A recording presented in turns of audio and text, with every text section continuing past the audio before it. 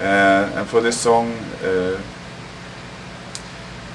I can't really remember why it came out the way it did, but we just felt.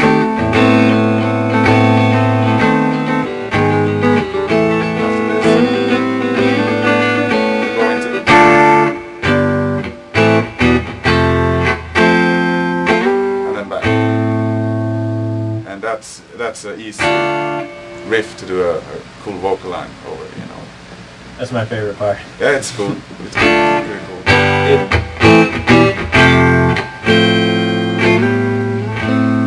Do you find that it's a lot different doing the vocals live and doing them in the studio, or when you record, do you? I got more feeling when I do it live, because you know, especially if I got a good sound on stage. But that vocal line it's like the song Demon of the Fall. When we play that song, we go insane. It's just what the song brings out. And with this song, it's just feeling, you know, the entire song. It has some aggressive parts in the middle. And those riffs are very simple to play, so we can just go well with those riffs. But I think, you know, I'm pretty surprised that you say that we sound like the album, because we double track so many things on the albums. But what we do is that we try to recreate in a live situation the stuff you actually hear, if you know what I mean. So that of course is going to be there. Okay, moving on. We'll go back to that vocal bit.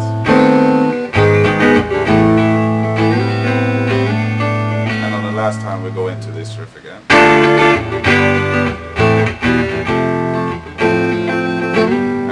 Make it a bit interesting, I wanted to have like a off-the-wall chord, you know, that you don't expect, because I hate, and we all hate, you know, music that you know what's going to come. So. And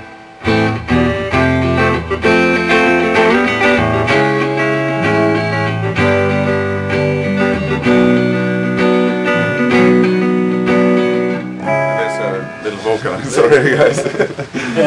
There's a vocal line over, I don't know if I should sing inside of it. Yeah.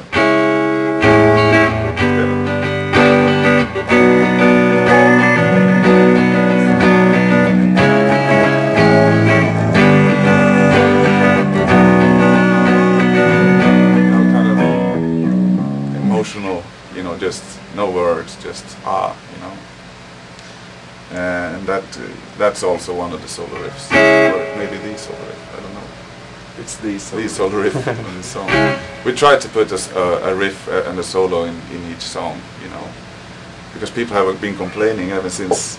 Because the first time we had a lot of soloing going on. On the second album it was less, you know. People started complaining all the time. They wanted more solos, and we like solos too, but we're no Jeff Loomis. So we just kind of basically forgot about it. But on this album we kind of returned to the solos in a way. But they're mostly simple stuff. I can't remember the original solos. I had to do a different solo. I tried to play it. Really? I just got half of the solo I could remember, but the first half I couldn't remember what I was playing. You're doing it? Jag provar. 3, 4.